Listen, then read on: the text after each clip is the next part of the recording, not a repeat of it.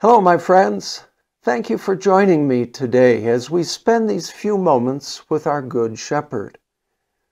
Have you ever had squirrels in your attic? If you have, you know it sounds like a bunch of kids running around on your roof.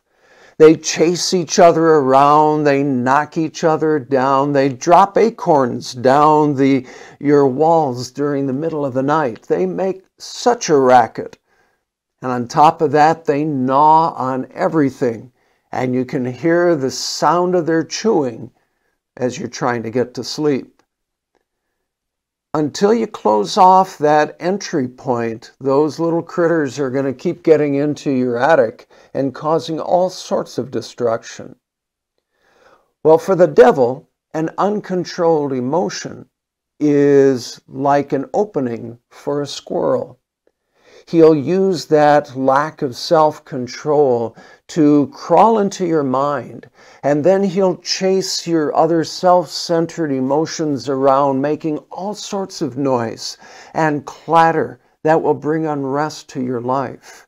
He will drop more temptations down your life that will disturb you, that will rob you of rest, and will cause you untold grief.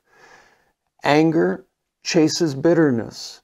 Bitterness creates envy and unkindness, and the list can go on and on. He'll pile up more temptation after temptation, more struggle after more struggle. That's why self-control is listed as one of the fruits of the Spirit in Galatians chapter 5, verses 22 and 23. The Holy Spirit is the one who can give us that fruit of self-control, of controlling those emotions. It's from Christ in that Spirit-given life. As we stay connected to Jesus, who held his emotions in check, who was able to show compassion when it was needed and strength when it was needed, who did not fly off the handle in anger, who did not allow bitterness to fill his heart, or even being upset with his disciples when they were so slow to understand. We have no reason to be afraid, no reason to lash out, no reason to hold on to bitterness, because self-control means we hold on to the cross of Jesus instead. We hold on to his power in our life instead of Satan's power.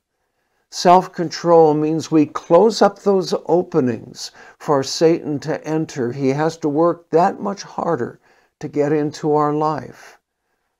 So if you use self-control, the squirrels won't drive you nuts. We pray. Wonderful God, you know where I tend to go wrong in my life, and how much better it would be for me if instead I go the right way. Empower me this day with self-control to make the decisions today that I still will enjoy tomorrow. In Jesus' name I pray. Amen. And may God give you that gift of self-control as you live this day and every day for him. Until next time, my friends.